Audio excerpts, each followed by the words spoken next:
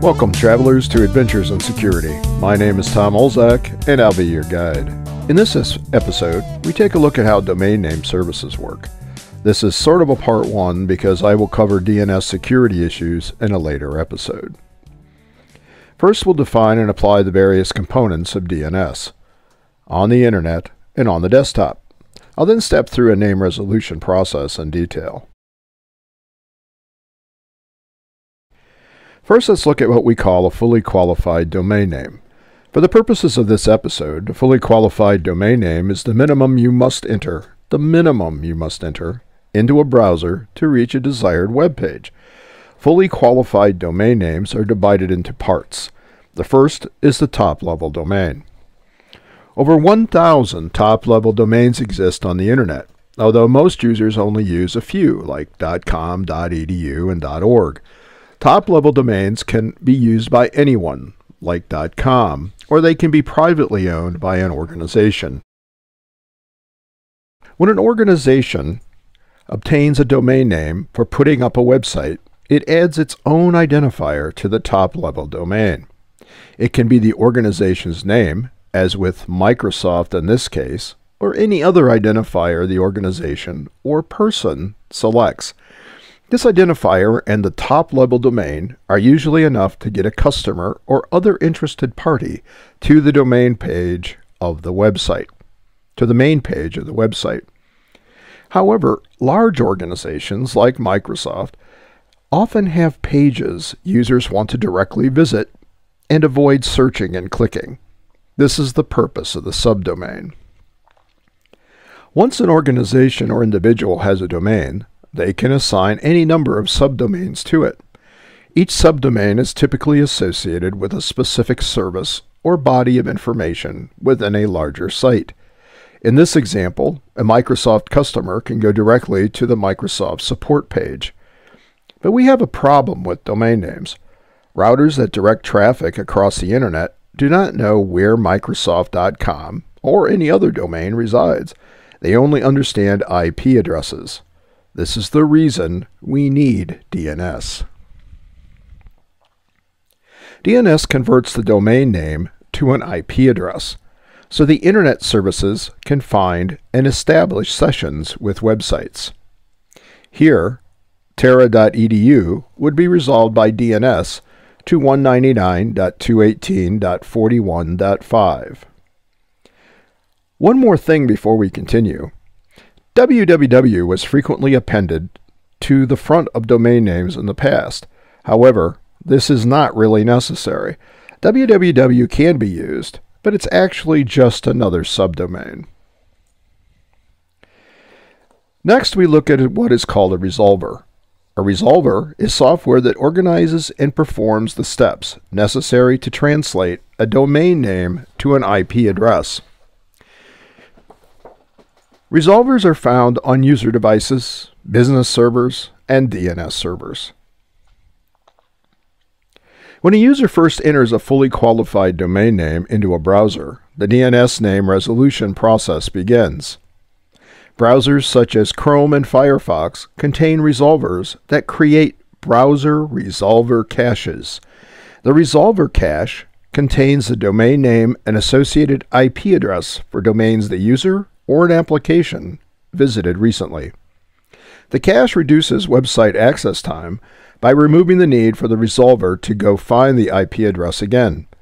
As you will see in a later slide, going to the internet to obtain a website IP address adds to user and system response times. This resolver cache on the screen now is from Google Chrome. Its resolver cache is the first place Chrome visits to see if it has already resolved the domain name. If not, a request is sent to the operating system resolver. The operating system resolvers on Windows machines also create resolver caches by default, so a request from a browser results in Windows checking its own cache to see if the IP address is available. Note that Linux installations typically do not include resolver caching by default. It must be enabled. This is an example of a resolver cache listing. We use the ipconfig command with a /displaydns to view content. You can see a time to live in this listing. When an administrator sets up a domain name for a website, she assigns a cache time to live. This means that entries in an operating system resolver cache might only stick around for a few minutes before another resolution is necessary. The time to live is important. While domain names rarely change, IP addresses associated with those domain names change as needed by the organization. This means that we need to perform domain name resolution often to remain current. This is what is known as a hosts file. This particular file is from a Windows 10 machine. If the operating system does not find the IP address it needs in the resolver cache, it checks here next. A host file is used by an admin to statically assign IP addresses to domain names. This is not something we want to do very often because of the possibility of IP address changes. However, for testing or for use of internal web services, this is sometimes used. I added the two entries indicated by the red arrow. The rest of the commented lines, commented by the pound signs, are included in the hosts file by default. When the local resolver cannot find the domain name in the resolver cache or the hosts file, it sends what's known as a recursive query to a DNS server for resolution. A recursive query is defined as a request for which the local resolver expects either the IP address associated with the domain name or a message stating the domain cannot be found. So how does the local resolver know the IP address of the DNS server to which it should send the recursive query? This is one of the roles of the Dynamic Host Configuration Protocol, or DHCP. DHCP is used to automatically provide an IP address to a device connecting to the network. It also provides the IP address of the first step in the path to reach the Internet, the default gateway. However, it's also used to provide the IP address of one or more DNS servers that connected devices should use for recursive queries. This is a screenshot of where in the DHCP configuration the admin would supply a DNS server IP address. The IP address could be for a local server, as in this example, or it could be for an external DNS service, like Cisco Umbrella. Further, the admin usually provides at least two IP addresses, so requesting devices can send requests to an alternate server if the first is slow to respond or doesn't respond at all. You can check the IP address of your DNS server on a Windows device by typing ipconfig/all at a command prompt. Finally, 5 types of DNS servers exist. The first is the root server. The root server stores and distributes the IP addresses of the top-level domain servers. 300 root servers exist on the Internet. Their addresses are known by default by all DNS servers. The top-level domain servers contain the IP addresses for authoritative servers. Authoritative servers are typically managed by domain name owners and contain the domain names, subdomain names, and associated IP addresses.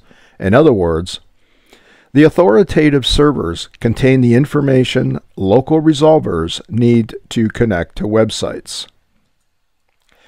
This is an example of how the domain name IP address pairs are stored on authoritative servers. This is the A record for v-cso.com. I own this domain name, so I manage it on an authoritative DNS server. DNS servers have several record types, but we are only concerned with the A records in this episode.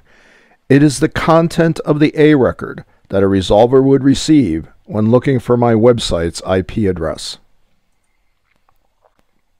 A recursive resolver server receives the recursive query requests from local resolvers. We will step through its role in the DNS process in the next slide. It is important to note that it's the recursive resolver server that ultimately returns the IP address and time to live to the local resolver. The recursive resolver might also contain a resolver cache for all domain names it has translated. This again minimizes the time needed to resolve frequently used domain names on a network or on a cloud DNS service.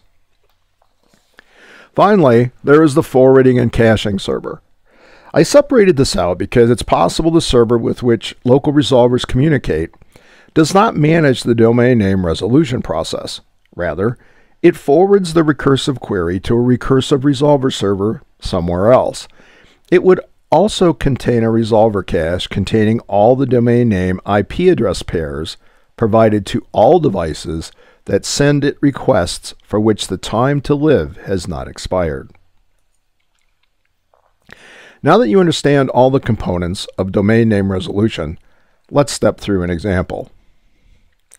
In our example, a user enters the URL terra.edu into Google Chrome. For our purposes, the user has not recently visited this site. The local resolvers for Chrome and for the operating system look in their resolver caches for terra.edu. It is not found. It's also not in the host file, so the local resolver sends a recursive query for the domain to the local DNS server, whose address it obtained during the DHCP process. The server, also known as a recursive resolver, checks its own resolver cache. No one using the server has recently accessed this domain, so the IP address is not listed in the cache. The recursive resolver now sets up and manages what is known as the iterative resolution process. It begins by sending the domain name to the root server. The root server has no idea where terra.edu is, but it does have the IP addresses of the .edu top-level domain servers. The root server returns the top-level domain server address to the recursive resolver. Using that address, the recursive resolver sends the domain name to the top-level domain server. The top-level domain server does not have the address for the domain. In other words, it doesn't have the A record for terra.edu. However, it does know the address of the authoritative server for terra.edu. It returns this address to the recursive resolver. Using that address, the recursive resolver now sends the domain name to the authoritative server. The authoritative server returns the contents of the A record to the recursive resolver, including the website IP address and time to live. The server adds this information to its resolver cache. If another user needs this information before the time to live expires, the local DNS server can quickly return the information without having to step through the iterative resolution process. Finally, the local DNS server returns the IP address of terra.edu to the local resolver. It is given to the browser, and Chrome initiates a session with the website. And the local resolver adds the A record content it received from the recursive resolver to its own cache.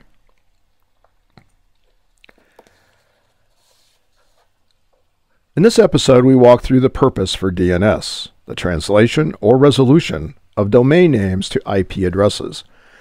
We also looked at the DNS domain hierarchy, starting with root, stepping down to the top-level domains, and the makeup of fully qualified domain names.